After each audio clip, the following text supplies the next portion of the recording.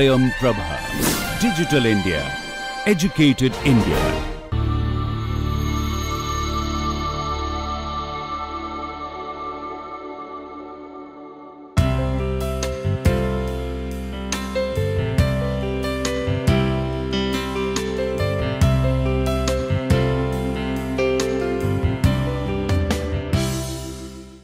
Good morning to lecture number 8 in the lecture series of Introduction to Interaction Design. So, in the last lecture we saw the role of cognition and how understanding the human cognition, how it processes information, how it retrieves information is very important for designers to design better interactive applications for human use.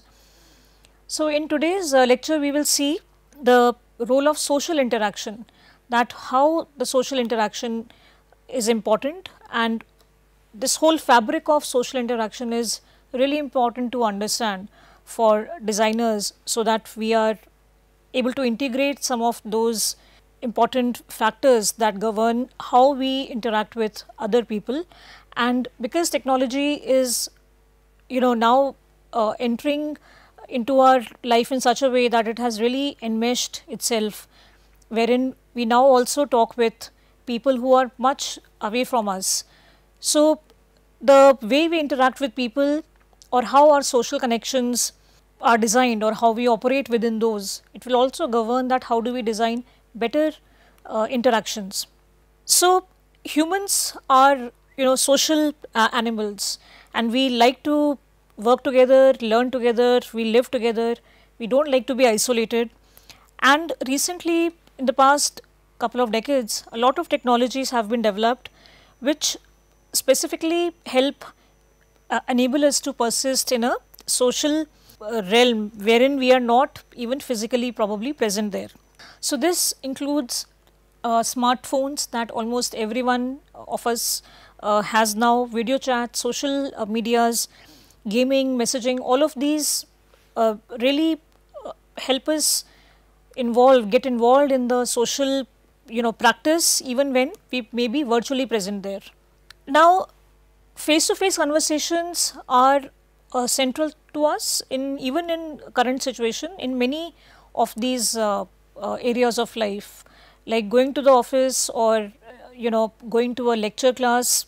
But the role of social media has really increased, and people spend from minutes to hours on a platform like that. So, the minute we wake up till the time we go to bed, some of us maybe even first thing we do is pick out our phone and check our emails or messages that we have received maybe while we were sleeping, to catch up on all the activities or to check the news and other things. So it gets very important that how do we integrate these face to face conversations in the digital interactions. Now, talking is something that comes very effortlessly to us, because since the time we were a child, we have been talked to and we reply. So, we know how the whole talking mechanism works. But when we have to hold a conversation for an elongated period of time, so it requires certain skills and some collaborative techniques that will ensure that this conversation is meaningful and something is gained from it. So, there are researches that have been conducted wherein people have found that, especially nowadays youngsters, because when we were younger the only entertainment probably available to us was Doordarshan, but now children have so many options that even a 2-year-old can operate a mobile very easily as compared to maybe their grandfather or father. So, researchers have been conducted to see that how this enmeshing of technology in our lives, how does it affect over a longer period of study. So, what some of the studies indicate is that when somebody is engaging in these technologies far too long, and we see that all around us in homes, people are in the same room but they are either on a laptop or phone or some other device watching TV. Even in restaurants where people go for a social sort of gathering, that is one of the main purposes of eating out, but there also people will just whip out their phones and they are checking something or the other. So, it has shown that how it sort of disconnects one from other people, how it kills that socialness or the feeling of being for the other person, and that also affects the empathy that we feel for other people, because empathy is generated only when we are interacting with people, we are talking with them, sharing our problems, and then we feel the empathy. So, which is a very important point in the design thinking process that we had seen in the earlier lecture. So, but technology is not going away anywhere, all these medias are also not going anywhere. So, then it becomes very important for designers that how do we integrate these technologies, these interfaces with this learning from how people interact in a social situation, because already there are so many ways that we get feedback. So, the technology or the application is mimicking almost or at least the attempt is there for it to respond to us just like a normal person does. So, how can we even improve it further so that we do not miss out on this empathy and many other things that probably will also be affected. So, that is a big responsibility for the designers in that respect. So, a typical face to face conversation when we are talking with somebody has three points. So, one is the beginning of the conversation, then how it progresses, and at the end how it finishes.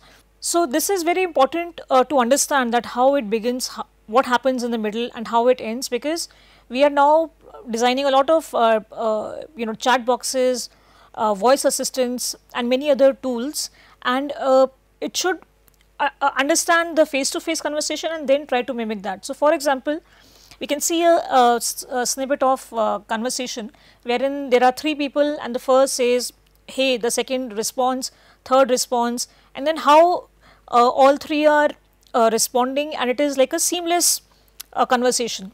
So, now when we are talking on the phone, okay, so the norm, the social norm is that we will start with a greeting. So, if I need somebody's phone number, I will probably call and the person would say hello, and then I would say hello, how are you, and then I'll ask for the phone number, and maybe while talking I'll also ask a few other things and vice versa, and then we'll end with a greeting, okay, take care, bye.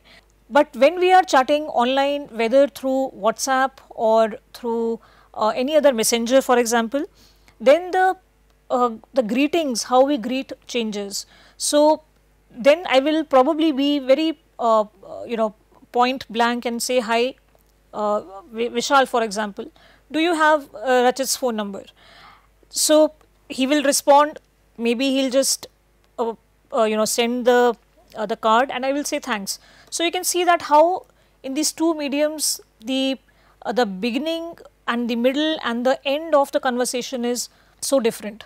So, there are certain rules, or we can say there are certain conversational mechanisms that help us coordinate our talk with the other person, and it also tells us when to start and when to stop. So, these are sort of like cues which, like in a theatre, there is a certain dialogue after which the other person knows that now it is my turn to go on the stage. Similarly, when we are conversing, then also we have these cues which could be verbal or which could be physical as well. But there are certain rules also that apply here. So, generally when one person is talking, and this is in a say a physical setting, so one person starts talking, and then once he has given his views on it, so he will probably ask the other person that okay, you can now share your views on this. So, the second person has a choice that he can start discussing his thoughts on it, or he may not respond. So, once the second thing happens whereas he is not responding, or he is just maybe giving some physical cue by shrugging or shaking his head, then the first person will either ask another person to respond, or he will continue, he'll pick up the conversation and he will add something there to make the conversation go further on. Now, certain verbal cues also indicate that when somebody will be concluding their talk, or how long will they be talking. Look, for example, when we are in sitting through a speech and there is a guest and they say, I will take just 2 minutes of your time. So we sort of time that, okay, 2 minutes, maybe 5, but it will not be half an hour. So these cues help us also organize our what probably we will be asked to say, or other activities that we may have planned. So for example, the verbal cue can be, one may say, I want to talk about 2 important things. So we know that we have to look for 2 things, 2 important points that this person will mention. Or they may say, they may end that, okay, this is all I want to say, or okay, that's all from my side. So these are some verbal cues which tells somebody that, okay, now my turn may come, or okay, or for the presenter, okay, I'll have to ask somebody else from the audience to join in. And in the physical, cues can be walking away, or some facial gesture, or some physical body indication which tells that okay, I'm done with this. So how does that work when it is a digital medium? So we have seen during COVID, when we were teaching, learning online, so how the prompting happened, how the teacher would ask the student to speak, and then how much time it would take for the student to respond. So there were many other challenges. Sometimes something did not work, or maybe we could not see because the camera was not on, so we could not get a physical cue. So there are challenges when we are working on a digital platform, but how do we make it as seamless as a physical conversation is something that we need to see. Then there's another thing, which is the adjacency pair. So adjacent pairs next to each other, so which means that conversational turn taking. So wherein the conversation will be started and then somebody else will take over it. So there are 2 utterances. So utterance as in uttering, or utter or speak, and 2 people, one after the other. So here is a couple of examples. So wherein call or beckon, so where the response will come. So I will say waiter, and then the person will say, yes sir, yes ma'am.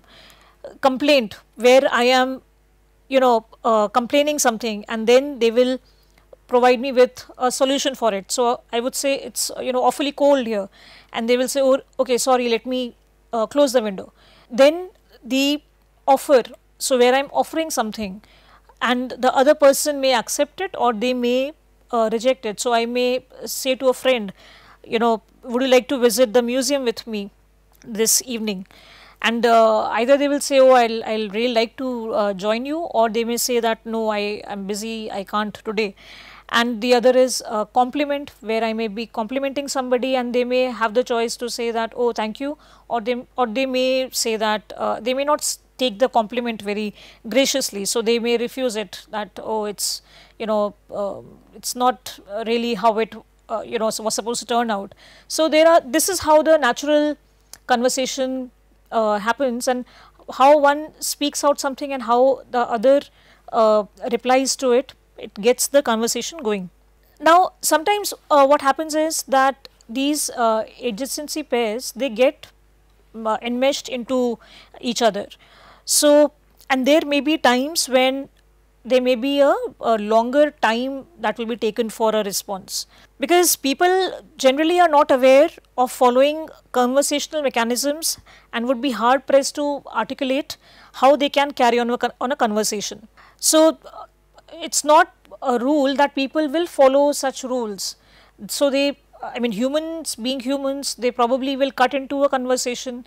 They may start talking about something else altogether, right? So it is not that these rules will be followed. They are very organic when it comes to a one-on-one conversation. So for example, in this example we can see that I suggest that, would you like to visit the museum with me this evening? But my friend probably is observing some nearby shop, and they say, oh, what a nice display window.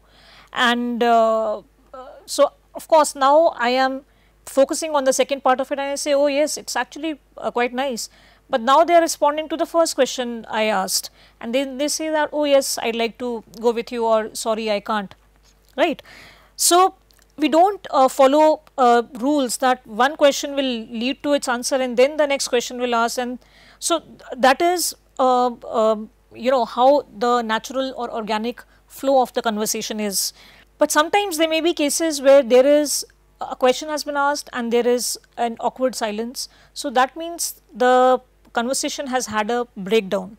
So breakdowns in conversations, they arise when someone says something that is ambiguous, it is not very clear, and then the participant may be misinterpreted as something else, and in this situation the participant will try to overcome this breakdown, and they will use certain kind of repair mechanisms to undo this damage that was caused.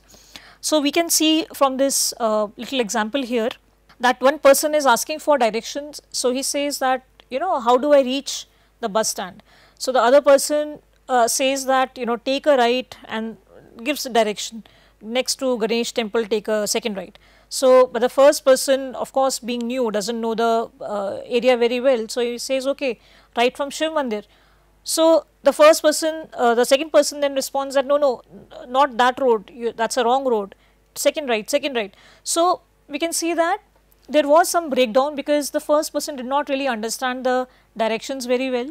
So the information was not processed properly, and this person may have gone on in some wrong direction, but then the second person was responding to his query, repaired by giving a verbal feedback, and maybe also a physical feedback of shaking his head and pointing with his hand towards the right direction.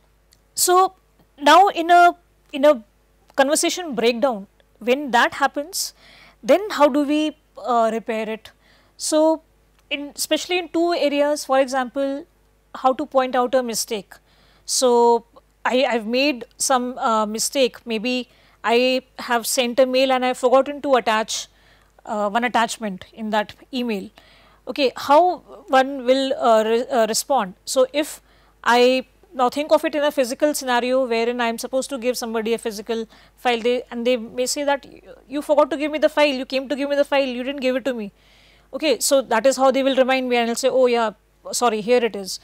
But if I am sending a mail and I forget to attach a file, then how will they say? They will not speak the way they were in a physical setting. So they may have to remind me politely that I have received your mail, however, you have forgotten to attach. So the way they respond will be different. Or when I need some information from somebody, how do I remind them for a reply? So in a physical way, I may sort of nag somebody that please send, you haven't sent me still.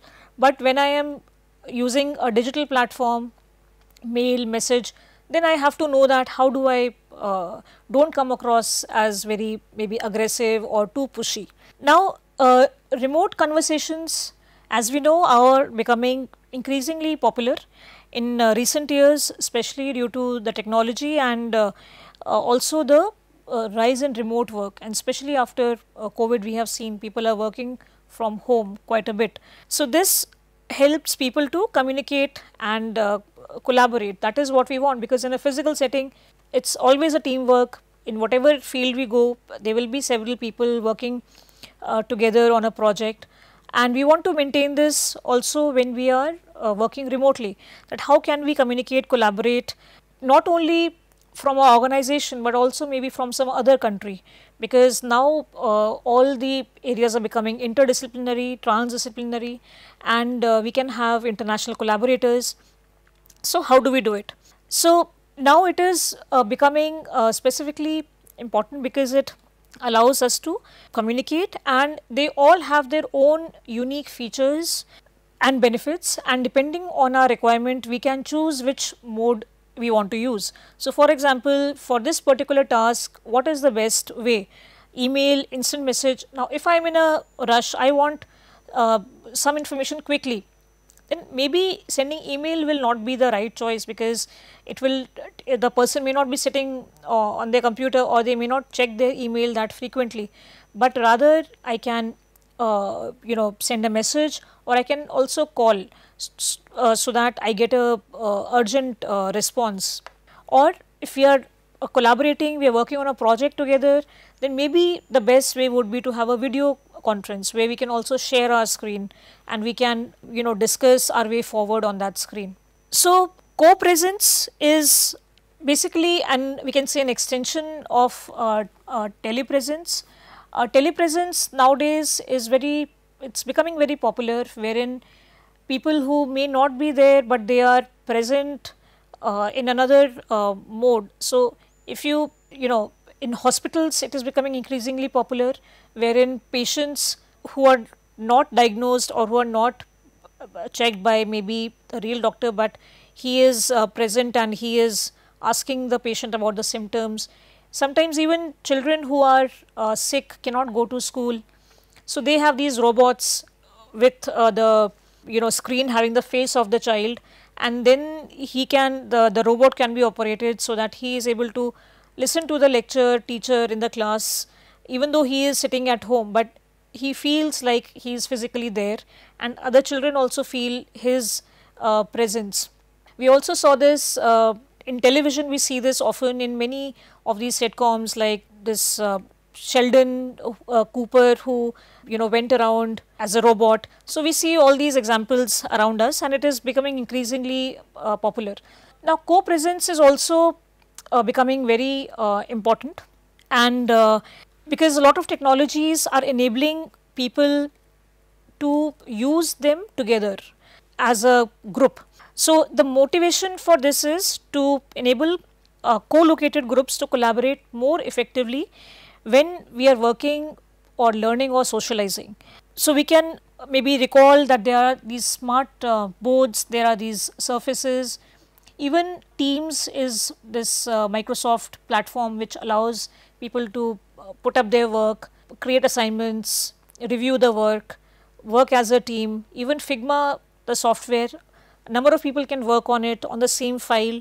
People can work, they can modify it. You can also control that who accesses what in that file. So there are all these options are available, so that people are not working on the same work in their different silos, and then they have to put it all together.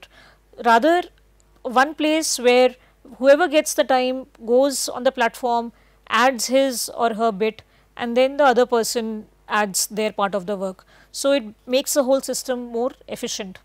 So when people are working closely together, so they talk to each other, they are giving commands, and they are letting people know that how are they progressing in that tasks. So for example, if I have to shift the sofa to another wall in another corner in my house, then I will be instructing the person that little left, little right, yes, yes, okay, on put it down. Or if we are putting a poster, that it's straight or not straight. So we are giving these verbal instructions. Okay, so and along with these verbal instructions, there are also non-verbal instructions which are given by our physical body. So we will maybe nod our head or shake our head or do some other, give some other cue, so that the person knows that whether they are in the right direction of what is expected of them or no. So co-presence has another aspect, which is awareness. So when we are, for example, say at a social gathering, and we are maybe talking with somebody, but at the same time we are also through a peripheral vision, we are also aware that what is that group of people doing, or what is the other group of people doing. So we know that how is somebody's mood getting little, somebody is getting upset, or somebody is sitting alone in a corner. So we while we are talking, conversing, and we are responding, but we are still aware of our surroundings. So this is quite similar, that how this how a person's ability can be maintained and updated, so that they know that what is going on in the physical and the social context.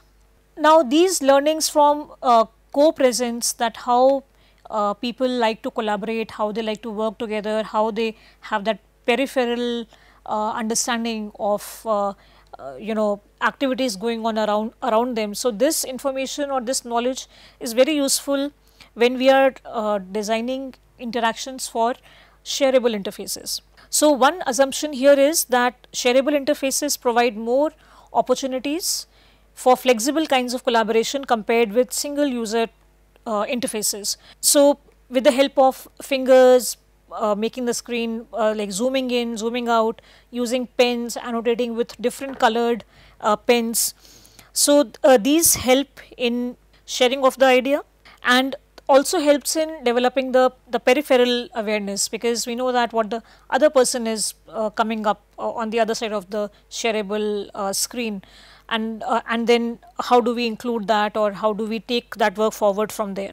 So the shareable surfaces are also considered to be more natural than other technologies, because people feel encouraged or they feel enticed to actually touch them, and they do not feel intimidated, because now they are working in a group. If in a class, for example, a teacher asks a student to go up to the board and solve something, so the person out of the class of 20-30 will feel a little not that confident, because he may not do a good job on the board, so that will lead to some kind of embarrassment.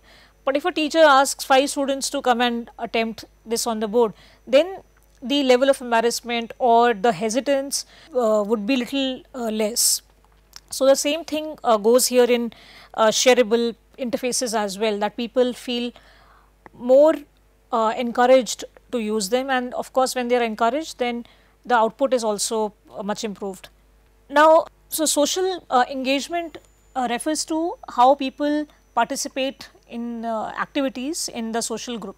Now, how do we take this social engagement forward? How can we include certain groups maybe of the society who can also benefit from this social engagement, maybe who are not currently feeling as engaged as they would like to, depending on many factors, socioeconomic level, or the age factor, or maybe their impairment, or many other factors could be there. So one example of this is a particular website that supports pro social behavior, and it does that by offering activities which are intended to help others. So there are many such websites that do this. So one example is where a website connects people who like to run, so runners with elderly people who are isolated. So when they are out running, they will on their way they will stop and chat with the elderly person, okay, maybe have a small conversation, or maybe they will help them out somehow, just maybe run back to the grocery store and bring some supplies for them. So this helps both the parties. One person is doing his or her regular exercise, but at the same time the other person is also benefiting from their presence. So like earlier I mentioned that how that empathy, we are losing out on empathy if we are all the time on a device, or we are multitasking, or we are just cluttering our brain with a lot of information. Then some of these social engagements can actually, when they are embedded into these systems, they can help decrease the damage that it may cause. So we have to find these innovative ways in which the society can also benefit. So what we can take away from this is that talk and the way it is managed, how we talk and the way we manage it, is integral to social aspect in interaction design, and how we can bring this into the interfaces. So how technologies that are developed can help people remotely, and how can we even improve them further. During COVID, when we were using certain platforms, we came across some glitch or the other, something or the other was not as we would have liked. So what are those problem areas? How can we work on them further? Already these these online platforms have made several improvements already, but more is required. Then keeping our awareness of what others are doing and letting others know what we are doing is important, because we have to maintain that social bonding, and it is especially important when we are collaborating with others. Then how to involve into socializing and collaborating with others so that everyone benefits from this teamwork, and how the social media has changed our lives majorly, and how people are now changing the way they manage their life, and how can we look at the whole social fabric of our lives and how it can be integrated into the interfaces so that we can almost mimic or replicate as we interact naturally in a physical setting. So, we will end the lecture here today, and in the next lecture we will see the role of emotion, because we have seen that how we all have a social responsibility as well as a social structure in our daily lives, and how emotion is also a very important aspect of it, and how the designers can understand the emotional workings of humans, and that will help them to connect with them better and design better interfaces. So, I will see you in the next lecture. Thank you.